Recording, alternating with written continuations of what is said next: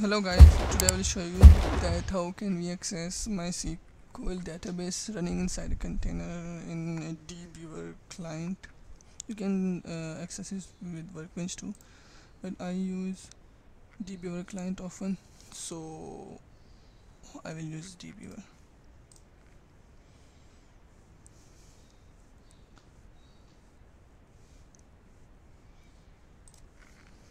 My instances are running in the list Bahrain.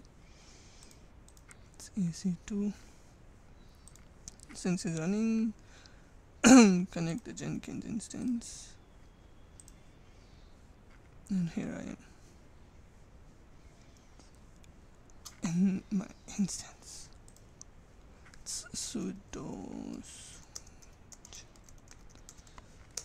MySQL cluster can only be accessed by my Jenkins user. No other user can access it. cd MySQL. And yes, nano MySQL deployment. And I will come here, and in the service I will tell him that you can act as a load balancer. Type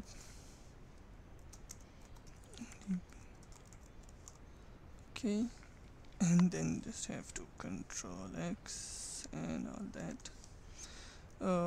Then you can just ctl apply -f MySQL deployment file.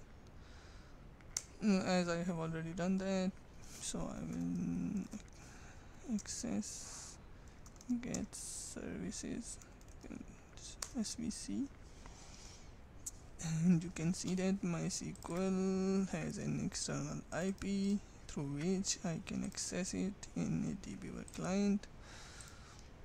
DBeaver.